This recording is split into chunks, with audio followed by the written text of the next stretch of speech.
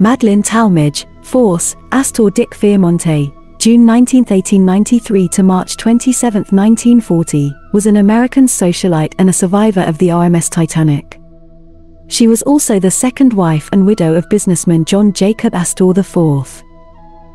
Madeleine Talmadge Force was born on June 19, 1893, in Brooklyn, New York, the younger daughter of William Hurlbut Force, 1852–1917, and the former Catherine Arvilla Talmadge, 1863–1930.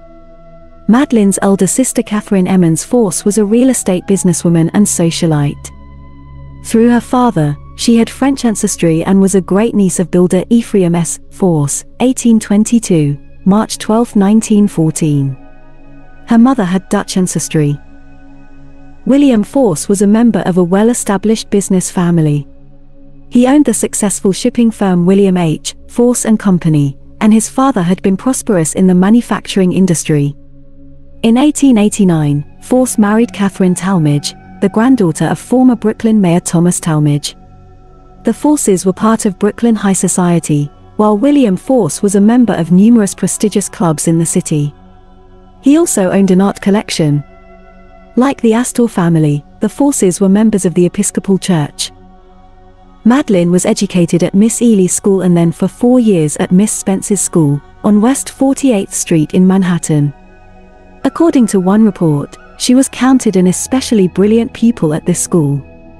She and her sister were also taken abroad by their mother and toured Europe several times.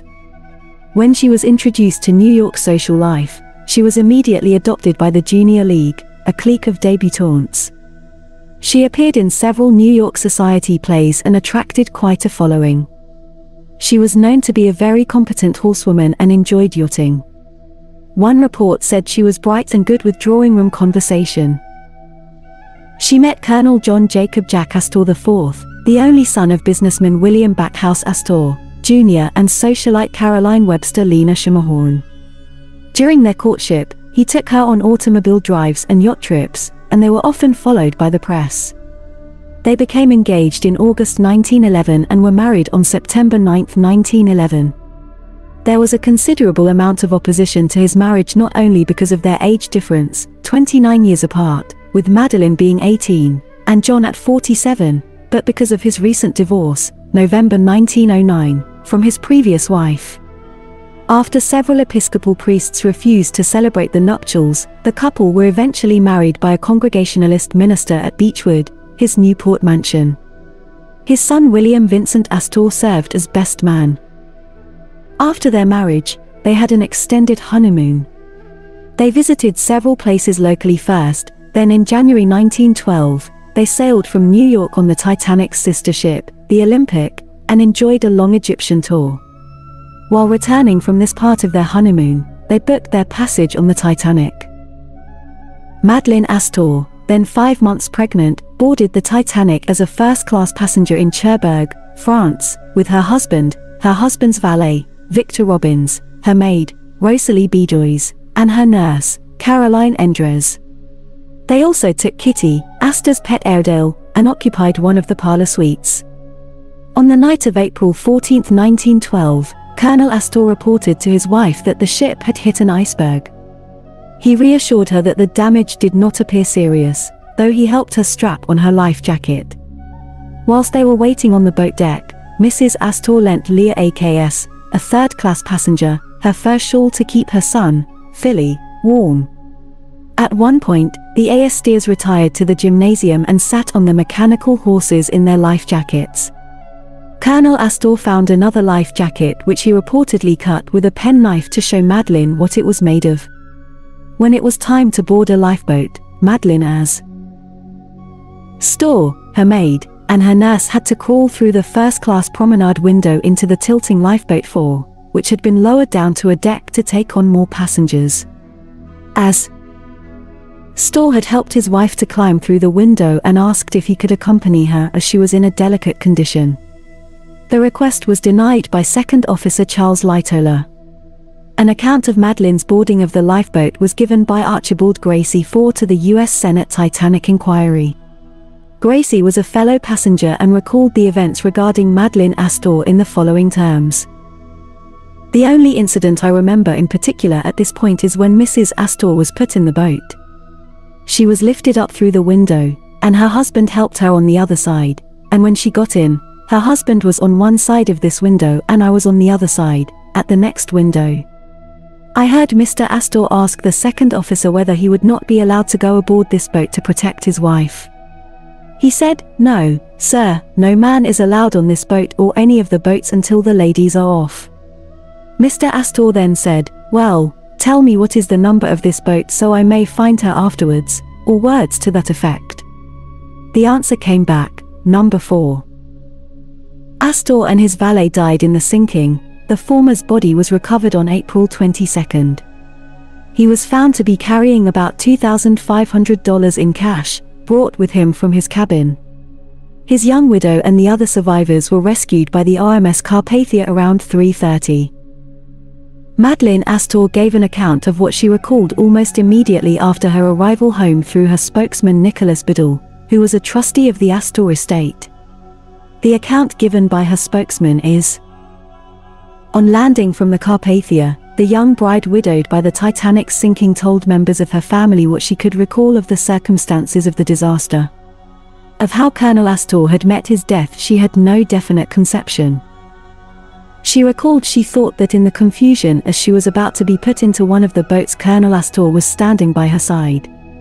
After that she had no very clear recollection of the happenings until the boats were well clear of the sinking steamer. Mrs. Astor, it appears, left in one of the last boats which got away from the ship. It was her belief that all the women who wished to go had then been taken off. Her impression was that the boat she left in had room for at least 15 more persons. The men, for some reason that she could not and does not now understand, did not seem to be at all anxious to leave the ship.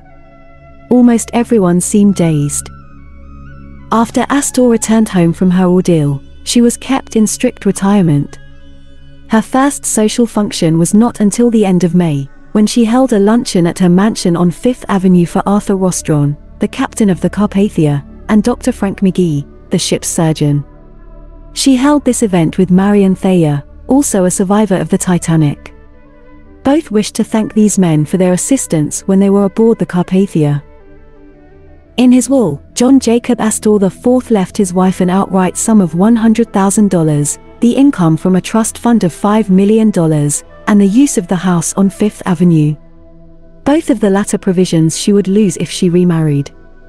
A fund of $3 million was set aside for his unborn child John Jacob Jakey Astor VI, which he would control when he became of age. On August 14, 1912, Astor gave birth to Jakey at her 5th Avenue mansion. For the next 4 years, she raised him as part of the Astor family. She did not seem to appear very often in society until the end of 1913, when, according to the press, they published her first photograph since the Titanic disaster. After this, she appeared more often in public and her activities were frequently reported in the press. In 1915 she remodeled her house on 5th Avenue and this was made a feature article in the New York Sunday. Many articles about her eldest son were also published. 4 years after Colonel Astor's death, Madeleine Astor married her childhood friend, banker William Carl Dick, May 28, 1888 to September 5, 1953. On June 22, 1916, in Bar Harbor, Maine and honeymooned in California. He was a vice president of the Manufacturers Trust Company of New York and a part owner and director of the Brooklyn Times. As stated in Colonel Astor's will, she lost her stipend from his trust fund. They had 2 sons. William Force Dick, April 11, 1917 to December 4, 1961. John Henry Dick, May 12, 1919 to September 18, 1995, ornithologist, photographer, naturalist, conservationist, author, painter, and bird illustrator. They divorced on July 21, 1933, in Reno, Nevada. 4 months later, on November 27, 1933, Astor married Italian actor-boxer Enzo Fiamonte in a civil ceremony in New York City. They honeymooned in Palm Beach, Florida. They eventually moved there. They had no children together and divorced on June 11, 1938, in West Palm Beach, Florida.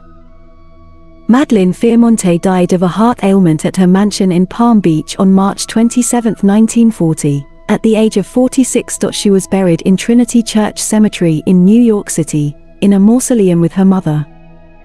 Thank you for listening, and if you would like to hear more biographies, please leave a comment below and perhaps give a thumbs up and subscribe to help my channel. Thank you again for listening.